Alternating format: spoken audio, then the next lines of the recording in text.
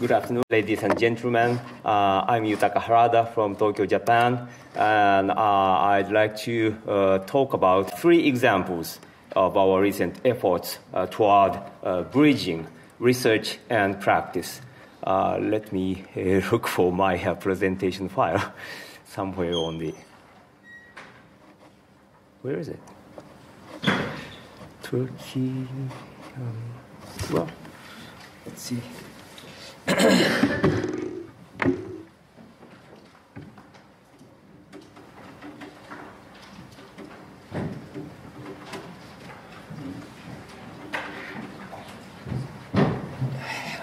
One moment, please.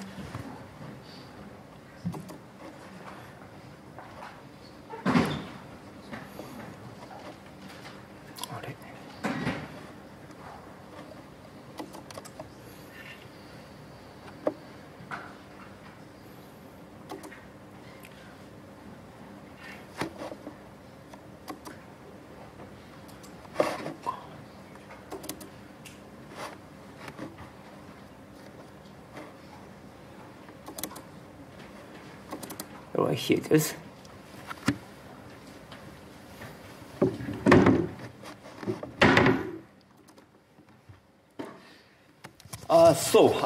I'd like to talk briefly about our recent effort, 3 examples.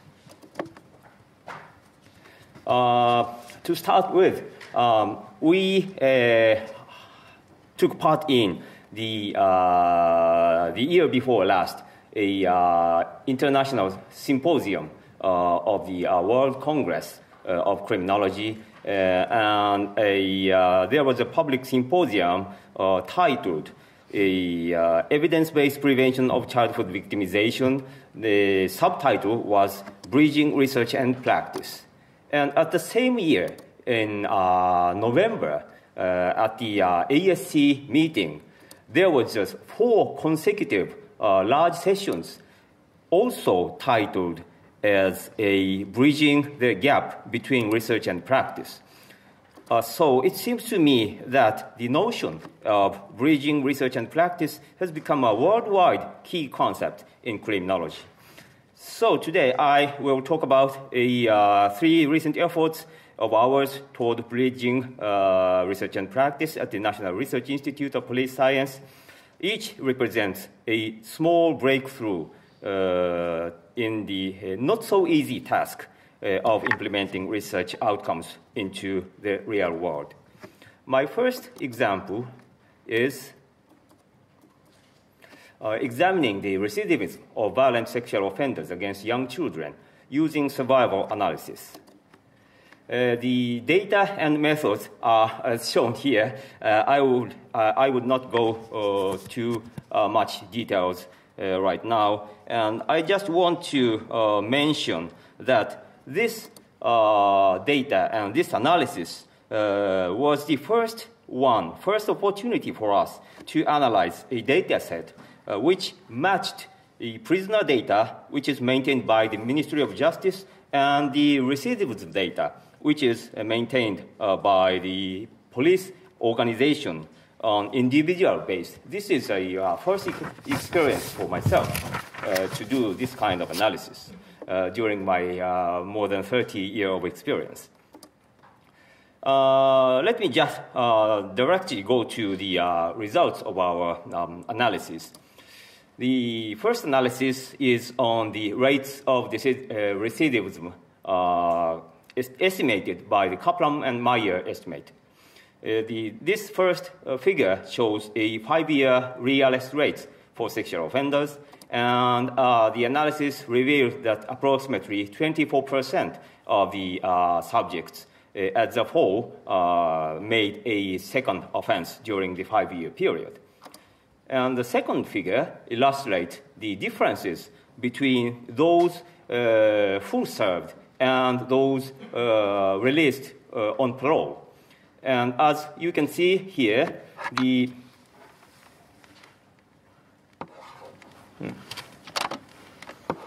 does work. Okay.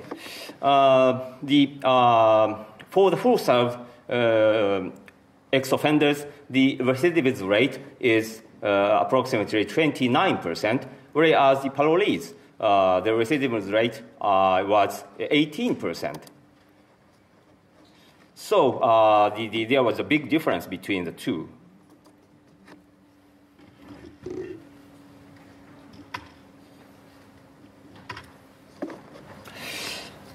My next analysis is a Cox proportional hazard regression model.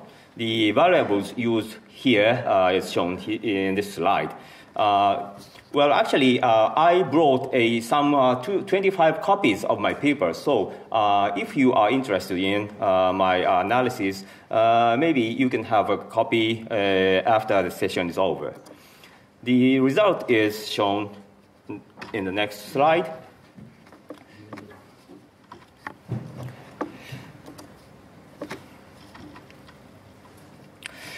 Well, there are 4 individual variables, independent variables used in the analysis. And for the first variable is the age at release. And the hazard rate of repeat offense goes down by 3.6% as age at release increased by 1 year. The second one is the length of time served in prison, and which turned out to be no effect at all on the hazard of rearrest. The third variable is it's a dummy variable, indicating whether the individual subject was released after serving full time or he was released on parole.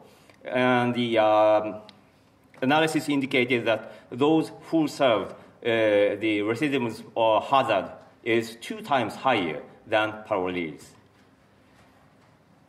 And the fourth variable is a time-dependent independent variable, indicating whether or not the recidivism occurred during a parole supervision period. And the analysis indicated that hazard during the parole supervision period remained 60% lower than the other case.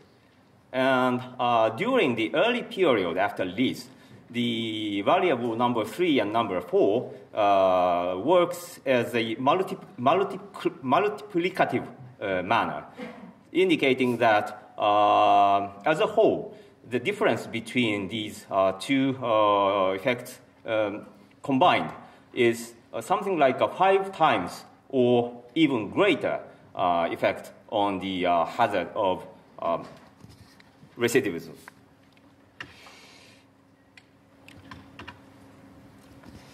The National Police Agency has taken action in response to these findings. Namely, the agency revised the operational guidelines for the prevention of recidivism of those notified by the Ministry of Justice. Starting on April 1st, 2011, the police are visiting the individual's place of residence, asking them to have face-to-face contact with the offenders in charge, with the officers in charge, in order to make sure that they have not become missing. Although it is not clear whether such a modification of operation will bring about a major improvement in prevention of the subject recidivism, it appears to be a step forward toward designing better policies in preventing the recurrence of sexual offense by ex-inmates based on scientific evidence. Let me go to the second example of mine, which is a software toolkit for assisting voluntary crime prevention activities. These years, Japanese police are putting more emphasis on the partnership with local residents in the effort of crime prevention in communities. In accordance with these tendencies, the number of voluntary crime prevention activity groups has been growing constantly during the last 10 years, as shown in this chart. As of the end of 2012, the number of such groups has become well over 46,000. which is approximately 3.5 times greater than the number of Kobans nationwide. However, getting a full picture of these grassroots activities has been very difficult just because these efforts are being made by various groups or individuals that are independent of each other. This leads to concern that there may be either overlap or vacuum of activities in terms of space and time. In the hope of improving such a situation, we have developed several software toolkits so that the crime prevention volunteers can take records of their own activities and can share this information with others with minimal effort and cost. One example is what we call Kikigaki map.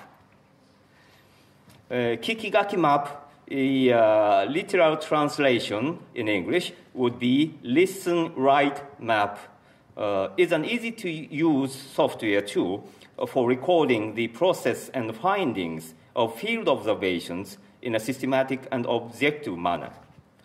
It is named as such because it makes use of a voice recording device in the place of a paper-based field notebook in taking notes on what you have noticed on site. This slide illustrates how Kikigaki map works. A GPS logger is used to record the route of field observation. Pictures taken in the course are placed on the location where they are taken by searching the GPS log records using the shooting time of each picture as a search key. The shooting time is also used to cue the voice recording so that one can instantly jump to the oral comments that correspond to the picture from the continuous sound data. This way, one can easily listen to those oral communications and write them down into the memo field of the software.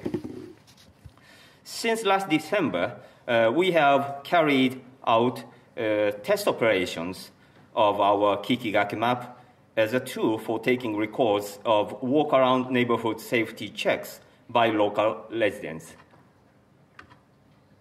The examples are like this. The other example is like this. And our third example is in the neighborhood near here, to the walking tour to the very well-known, world-famous pub in this town. Anyway, based on these experiences, we devised a method of formatting the data into several different formats. One example is to integrate the individual data collected by individual volunteer groups. In this case, there are 4 volunteer groups walked around each separate route. And we exported the data and imported the data into a ordinary GIS software so that you can visualize a bigger picture of what they did as a whole, 4 groups. And also, we devised a method of formatting the data obtained with Kikigaki map into a series of cards consisting of the photo and notes and serial numbers, each of which correspond to a pin mark of the map that represent the location where the photo was taken. These cards are printed out in the form of 2-column list onto ordinary A4 or letter-sized papers as shown in this slide. When these cards are cut into each piece, they can be pasted onto a large map that shows the course of walk-around safety checks together with pin marks that represent the location where photos are taken, like this. And I brought an example of the end product of this large map. It looks like this. This is a map.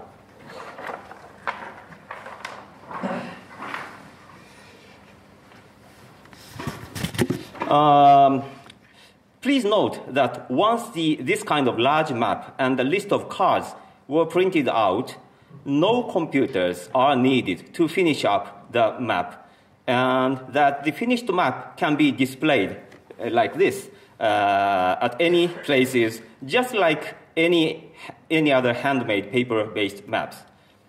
In our view, this could be much more effective ways of sharing information on current situation of neighborhoods than any other fully computerized high-tech maps, depending on the people who are using these late technologies anyway.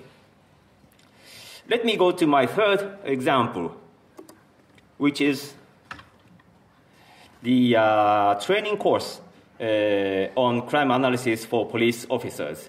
I'm sorry about everything in this slide is in Japanese, but the left-hand side page shows the title of the course and the lecturers here, and this is the table of contents. In recent years, the crime prevention section of the National Research Institute of Police Science is developing a new curriculum and teaching materials, like the one shown here, on crime analysis, and offering a 3-day training course for police officers as a part of an annual training program on crime prevention hosted by the National Police Agency.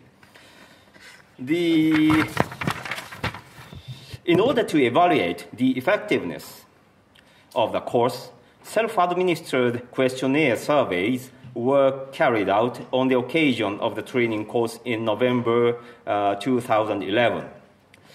The subject were 31 students of the course, consisting of 14 inspectors and 17 sergeants. 13 items, the one listed here, were used to measure basic skills related to crime analysis, each of which was rated with a scale of 1 to 5. The same items were rated both before and after the training course and compared with each other. The results are shown here. As you can see it, statistically significant improvement was observed in 6 items shown in the red color out of the 13 basic skills needed for crime analysis.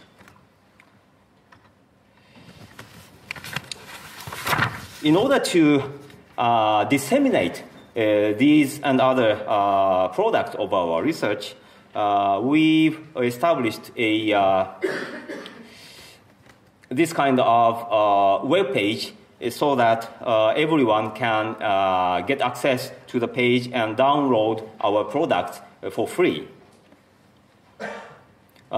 These efforts of ours are just a starting point toward a better integration of research and practice.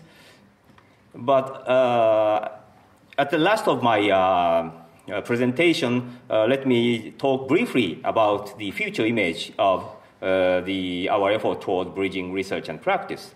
There are many volunteer groups and NPOs working hard for the safety of the community, whereas both police and schools, local governments, everybody is doing a similar efforts.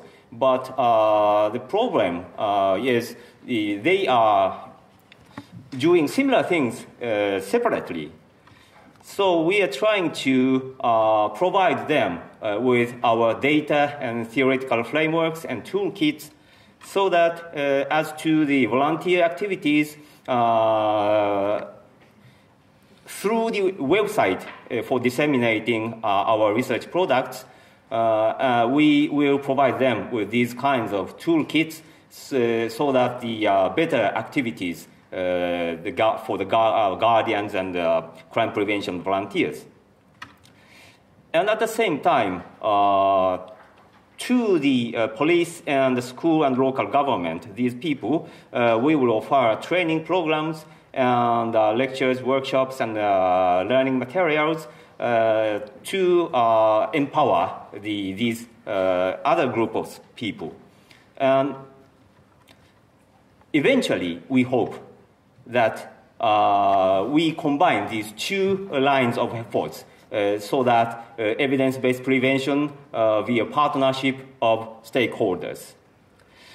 So to conclude, it may prove that accumulating these kinds of small breakthroughs, such as the ones I talked about today, will make a big differences in the direction toward evidence-based policing in the long run. Sorry for the bad pronunciation. Anyway, thank you for your attention.